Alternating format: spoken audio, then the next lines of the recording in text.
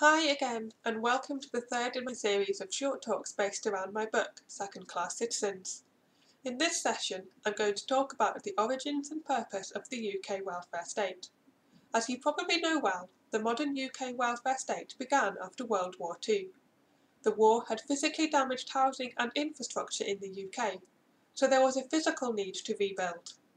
But the war had also brought the lives of the urban poor into the rural areas, revealing to many for the first time just how unequal, poor, and even inhumane the UK society could be. It was made apparent that charity from the rich had utterly failed to end poverty.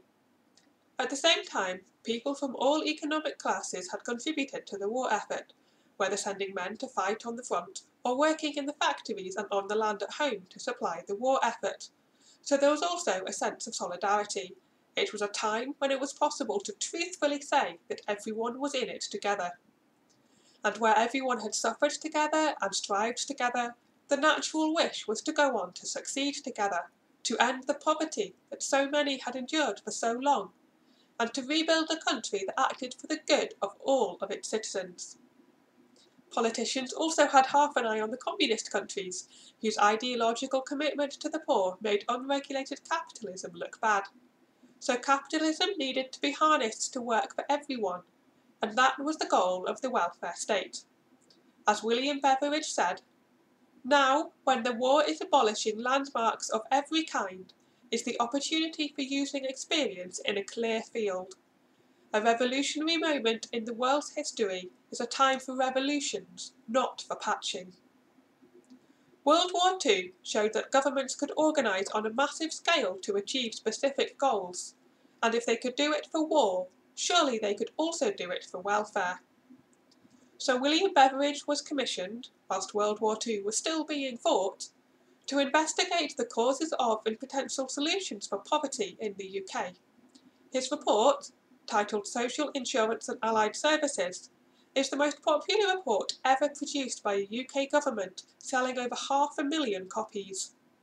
He argued for a cradle-to-grave system of support for UK citizens based on rights rather than on hated means testing and hangovers from the Poor Law, which effectively treated poor people as criminals and had resulted in such stigma that many people would do almost anything other than ask for financial help from their government. Beveridge said that the UK at the time was facing 5 giant evils: want, ignorance, idleness, disease, and squalor.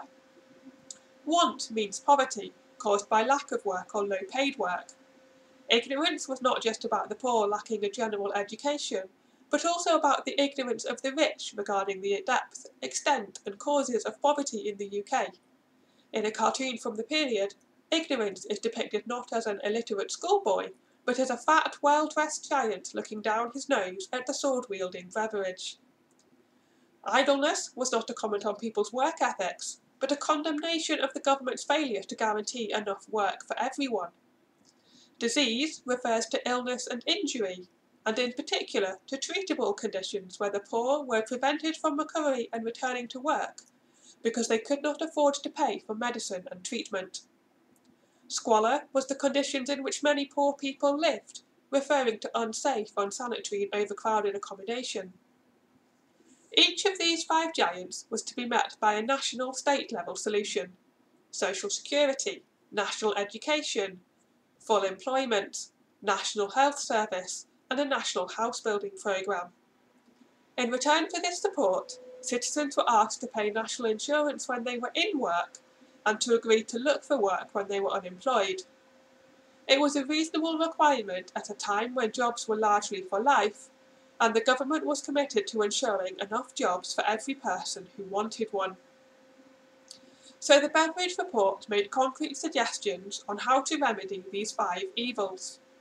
In doing so, the government and citizens of the UK would together rebuild the country on a fairer, more moral, and ultimately more productive footing. Beveridge considered that it was entirely possible to build and fund such an economy, and that it was right to do so both pragmatically on economic grounds and morally on the grounds of human rights. The implementation of the welfare state coincided with, and most likely contributed to, years of strong economic growth and a rapid drop in debt as a percentage of GDP. To target want, Beveridge proposed both that the government strive for full employment and that it provide social security to those who are unemployed. Those who were healthy were to look for work in return for social security, whilst those who were sick or injured would receive financial support without conditions whilst they recovered. Social security was meant to be subsistence plus, that is, enough money to live on, plus a little extra for unexpected costs and the variations, vicissitudes and vagaries of life. This, Beveridge felt, would not be so much money as to stifle incentive or the desire to look for paid work, but also would not be so little as to leave anyone in destitution. It was unfortunate that Beveridge underestimated the costs of subsistence, that his benefits were introduced late and without consideration of the impact of inflation since Beveridge made his proposals, and that uprating of benefits ever since has not kept up with inflation.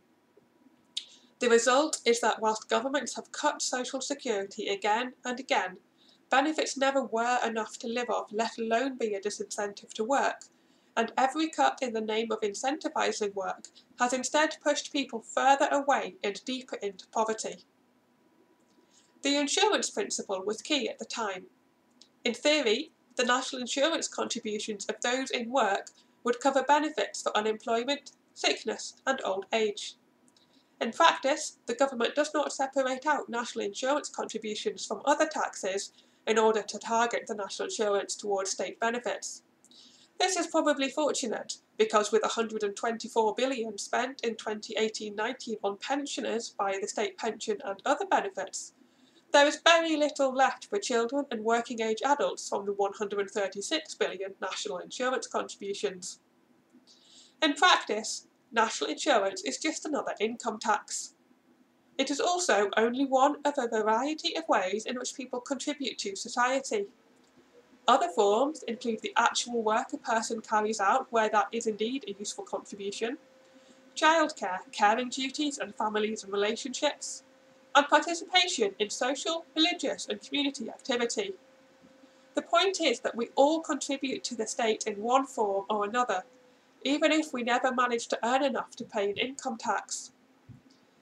The idea behind national or social insurance contributions is that, having contributed as we can, the state then pays out when we need it. But an approach that is based on collecting contributions from people's earnings is exclusionary of all the other ways that people contribute to society, and in particular it excludes the people who need it the most, the poor. In a modern welfare state, the counting of national insurance is an anachronism that has little practical purpose.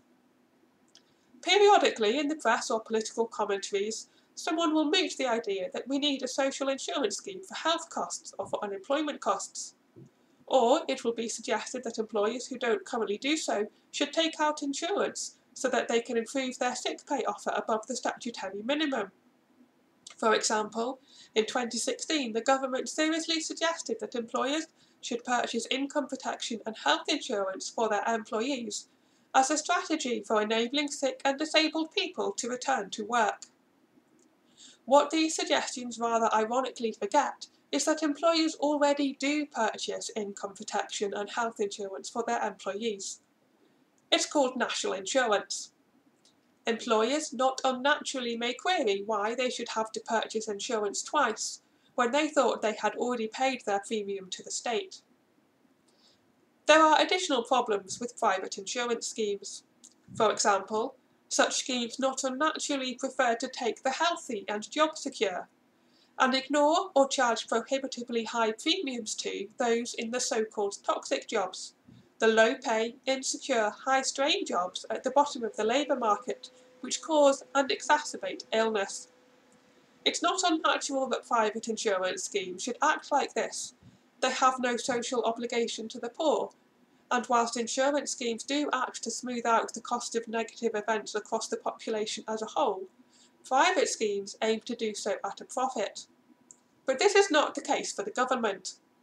The government does have a social obligation to its poor citizens, and it has no reason to seek profit.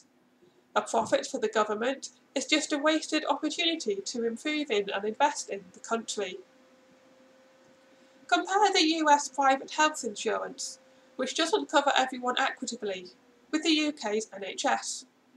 The US spends nearly 18% of GDP on healthcare at over $11,000 or £8,750 per person. The UK spends around half of the US expenditure at 10% of GDP and just over £3,200 per person, and with far better healthcare access for the poor. Many people who have accessed private healthcare will know that whilst it offers speedier access than the NHS, it often doesn't offer anything else, with the same doctors working in the NHS as in the private sector, and the private sector passing any complicated cases or emergencies back to the NHS after they have creamed off the profitable, simple cases. The private insurance sector is not an adequate or appropriate substitute for government-based, nationwide social schemes for income protection and healthcare.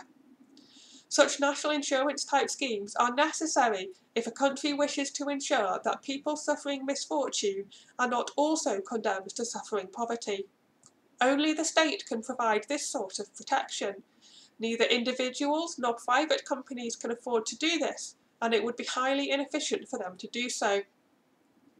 Nor is the charitable sector an adequate alternative to the government. The public support for a particular issue is not a good barometer for that issue's importance. For example, most people would agree that the well-being of disabled people is of more importance than that of badgers. But a petition against culling badgers as a way to control TB received over 300,000 signatures in 6 months. A petition on flawed disability benefit assessments took 2 attempts, a year and a lot of hard work to get 100,000 signatures. Robert Louis Stevenson wrote that, "In real life, help is received from the hand of friendship or it is resented." His point is that merely donating to charity is a patronising, aloof and uncaring way to relieve poverty. This creates a problem for the rich man who wishes to give through charity, for, in Stevenson's words, he has the money and lacks the love which should make his money acceptable. That is, by giving money but not time and friendship, the charity of the rich is experienced as degrading, stigmatising and undignified. But, says Stevenson, there is one course which the unfortunate gentleman may take. He may subscribe to pay the taxes. There were the true charity, impartial and impersonal, cumbering none with obligation, helping all. There were a destination for loveless gifts. And Francis Beckett, a biographer of Clement Attlee, wrote that charity is a cold, grey, loveless thing. If a rich man wants to help the poor, he should pay his taxes gladly, not dole out money at a whim. So the UK government introduced the welfare state to overcome the inefficiencies of private insurance and charity. The welfare state was more efficient in the money it spent, covered more people and in a more equitable manner, and sought to ensure that no group was overlooked, forgotten, or rejected by the needs of private capital and the whims of the privately wealthy. However, Beveridge had forgotten one group of people, the disabled. Prior to the NHS, penicillin and modern medicine, many people who live today with chronic illness would then have died. Most of those who were disabled would have been cared for at home by mothers or sisters, who would have been working at home anyway, or they lived in institutions. But the only financial support available was the generic unemployment benefit, which didn't easily recognise long-term sickness or disability. So whilst the new welfare state brought in a great deal of success, leading to a period of economic growth and stability now referred to as the Golden Age, it wasn't perfect. There were still gaps and oversights. Next time, we will look at the start of campaigning by the disabled community to fill in the gaps in the initial welfare state.